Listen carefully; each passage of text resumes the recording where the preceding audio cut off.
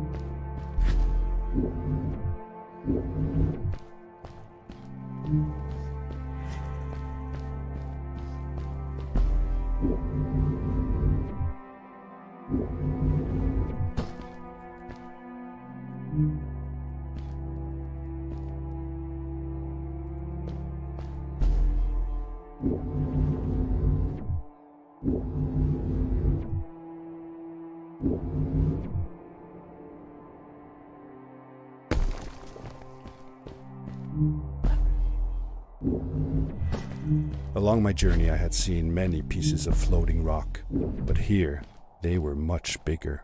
Some were big enough to fit whole villages. How was this possible? Maybe it had to do with the crystals that seemed to be everywhere.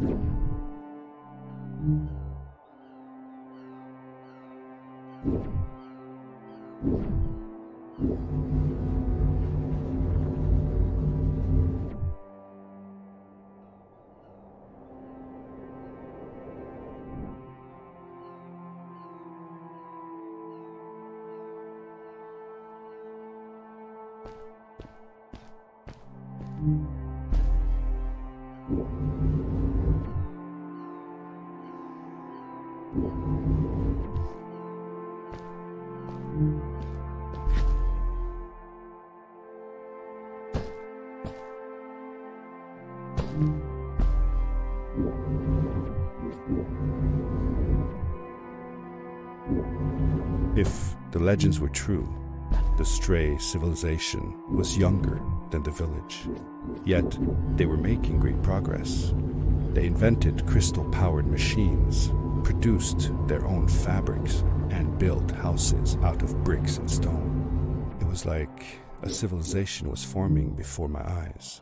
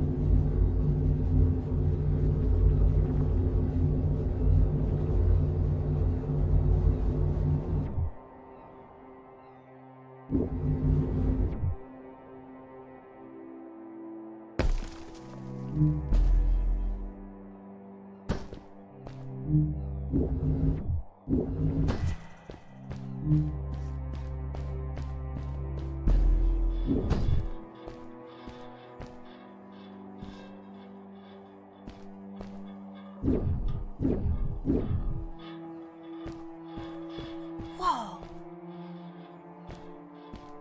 How come they didn't use crystals in the village like that? Didn't they have any? They did have a few, but never used them. The villagers thought the crystals were sacred, that they were the source of life and shouldn't be fiddled with. Wait, didn't Fred use them? For his power cores, yes. I guess he was an exception. The Strays, on the other hand, they mined crystals and used them for all sorts of machinery and decorations. They praised them too, just in another way.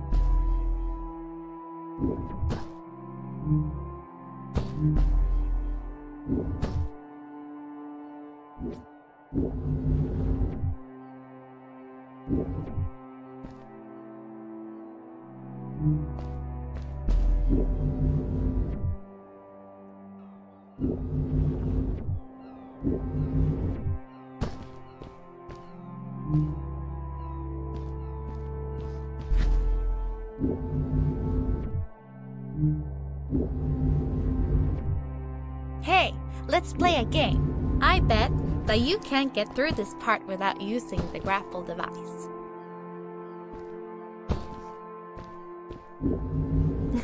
Told you you couldn't do it.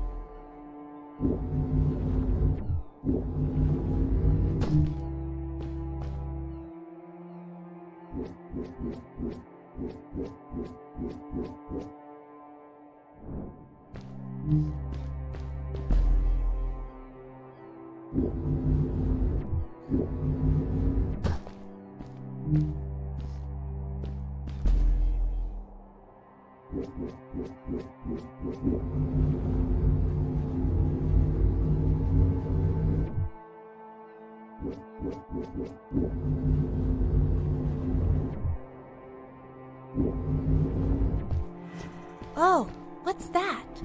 The boots! Look! Couldn't you wear those?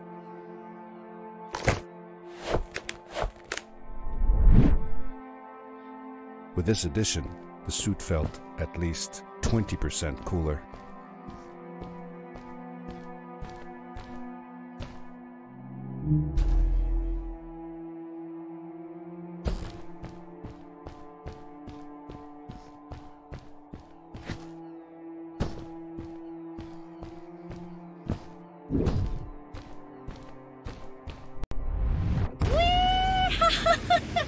This is awesome!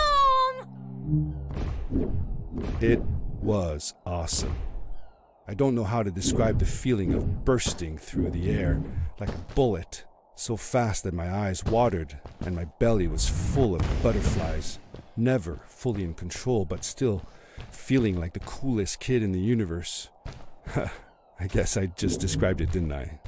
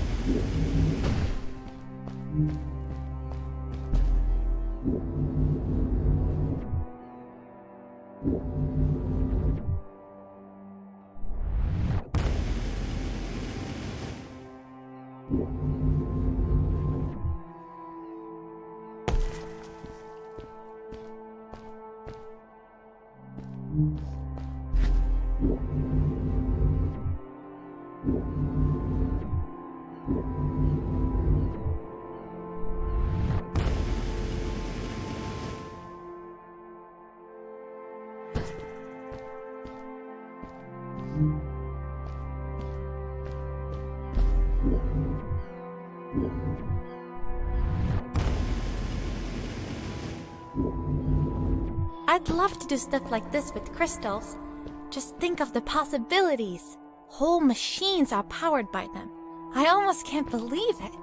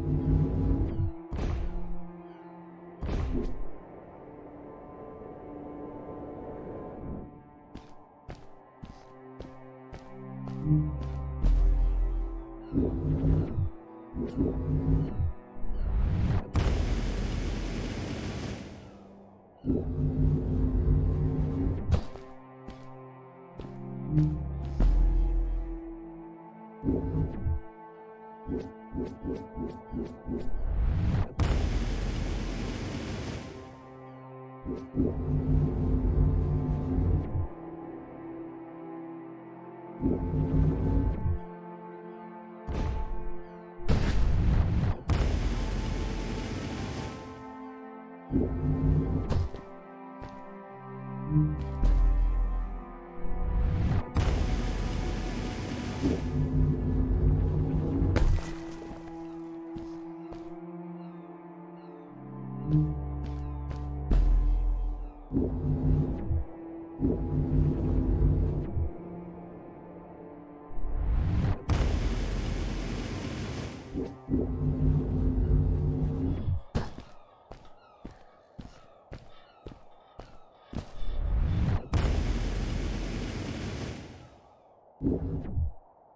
great, icy mountain loomed before me, and I felt a chill run down my spine.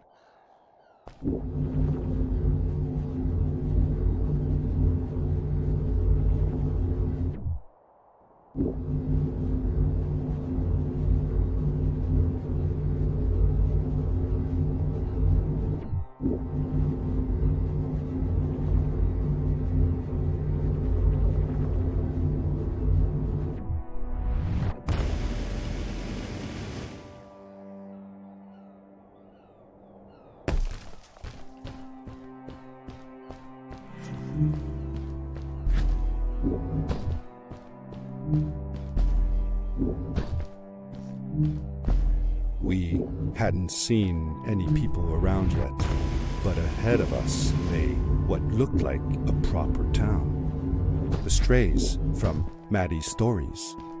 I could imagine how she must have longed to meet them all her life. And now, here they were.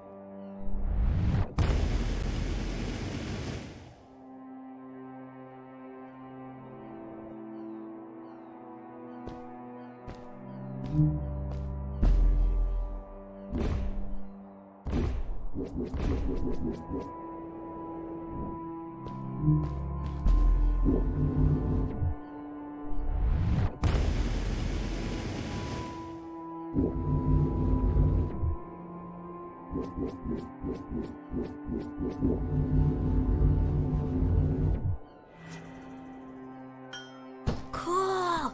Those must be the strays! I want to greet these people myself. Let me off.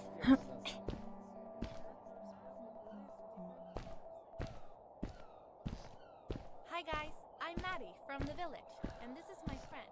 He's looking for Fred.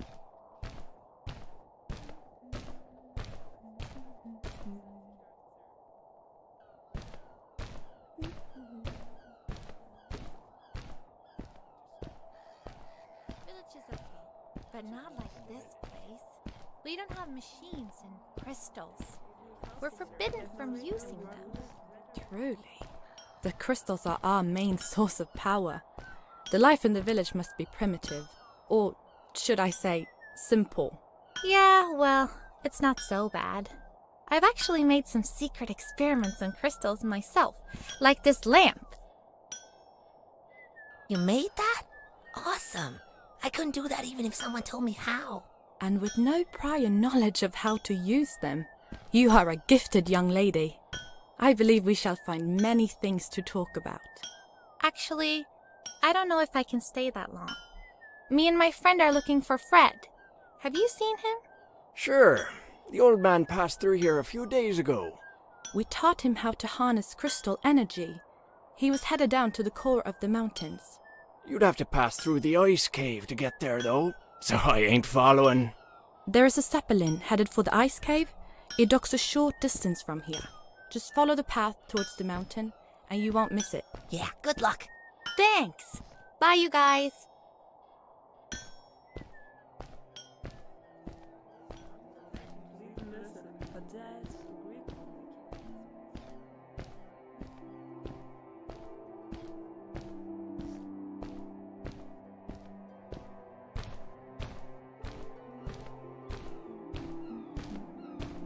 Over here!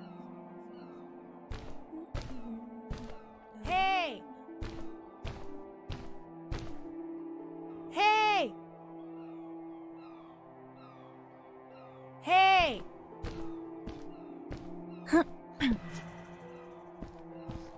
Those people were so nice. They didn't think we were strange at all, though we came all the way from the village. They were helpful, and they were impressed by something I had done. I wish more people in the village were like that.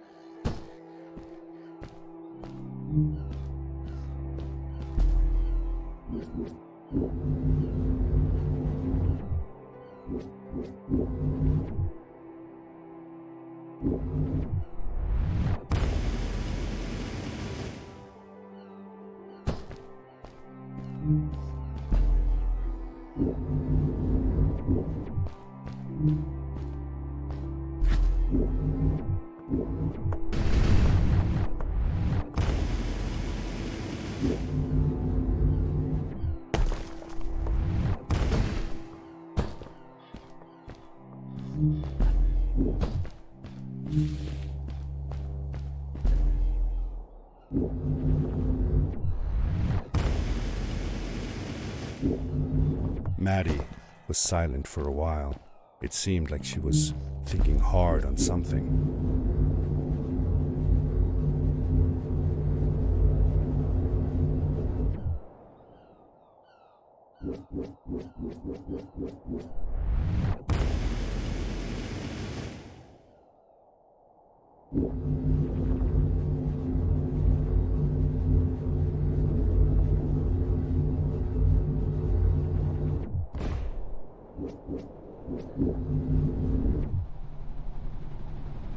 Quickly, grab a hold of that crate.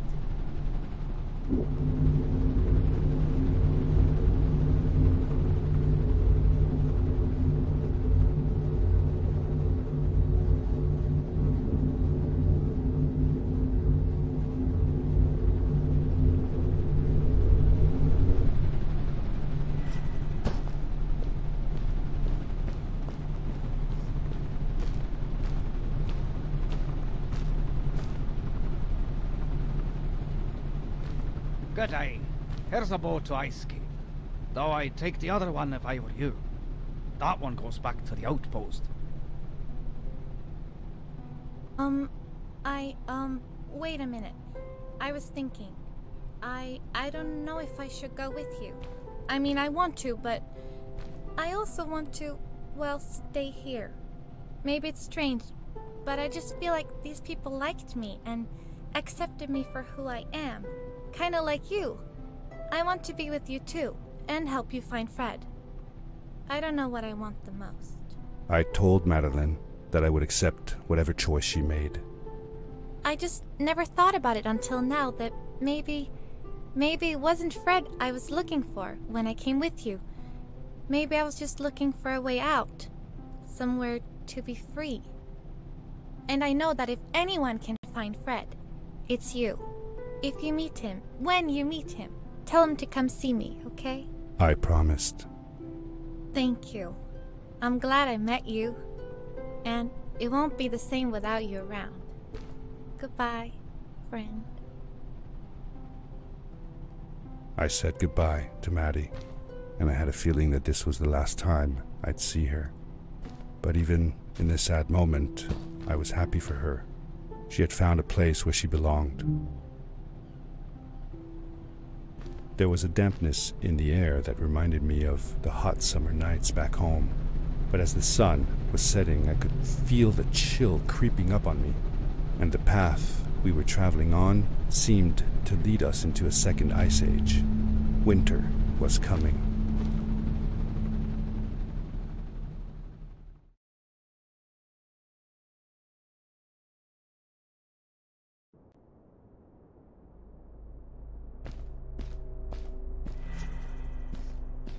Into the caves again, and now it was just me, alone in these cold, barren halls of ice.